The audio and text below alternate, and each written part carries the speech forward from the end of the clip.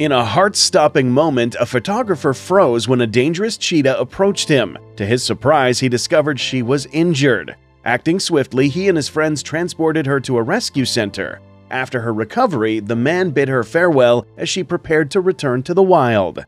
To his amazement, after 2 weeks, the same cheetah reappeared. She approached the car and climbed onto the roof, a behavior he had never witnessed before. When he tried to take pictures, his heart skipped a beat as she carefully got closer. Astonishingly, she still remembered him, greeting him every time he visited. One day, the cheetah led him to a place, revealing her surprise. She had become a mother. Eager to introduce her babies, she even sought the man's help to babysit them so she could take a nap.